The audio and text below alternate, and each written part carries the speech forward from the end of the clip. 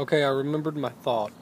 So, the native elder in Las Vegas, we were talking about when you're connecting with someone and how nowadays society and my generation, it's all about the fix. It's all about the quickie, um, getting off, and just people are not connecting in spirit and mind first.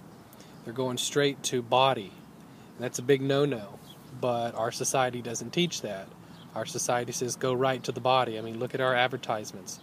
Look everywhere you look. There's some woman plastered with breast and half of her butt hanging out, and unfortunately, yeah, that gets people to buy things, not me.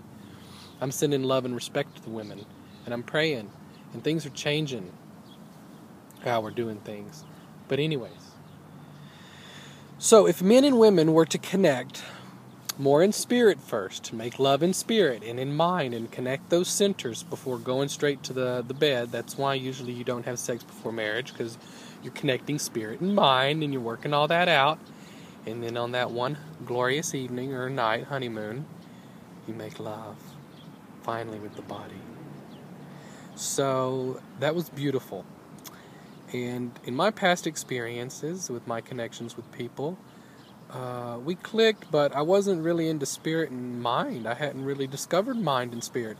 All I discovered is the sexual parts, from a young age even, because that's all you see everywhere. I grew up on the bus, the kids in the back already talking about it, seeing a magazine in a closet in Mississippi, and one of my mom's boyfriends, seeing these porn magazines. You would see it everywhere. Did I see anything about a beautiful mind, about a beautiful heart, connecting and beauty and all that love? No. No. So little Logie had to get tainted with these things and these thoughts, and that later manifest down there, and you can't move out of that mindset. So thank God I have taken control over that animal down there, and I've learned to connect. Even with my current love now, I've learned to connect with him in spirit and in mind, and we're not together every day anymore because I'm on a journey of a lifetime, but we are connected, we are together, and we have a future. But now we're making love in so many different ways, so many beautiful different ways, within the mind, within the spirit, and it's pretty wild.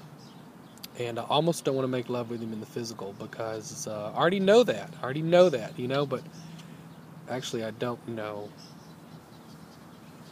See, it's all changing. It's all changing, because as I heal and as he heals and we heal, the love is even greater and greater.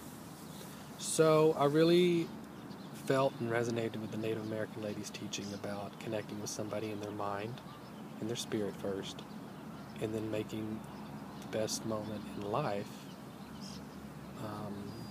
happen in that one evening of love. And just,